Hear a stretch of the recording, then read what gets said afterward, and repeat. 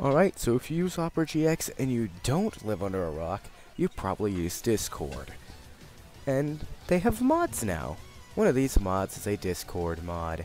Not the ones you see in servers, I'm talking about an actual mod. Right here. You go down here and install it if you want. I already have it installed, so it's right here for me. It just changes your theme on Discord. That's really it.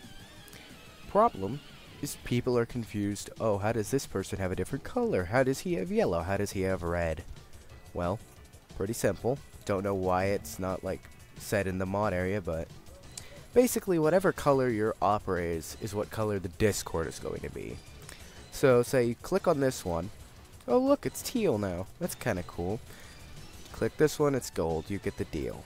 There's a bunch of these different themes. You can make your own. It's pretty nice. I like this one personally as a default. You can just kind of L. Yep.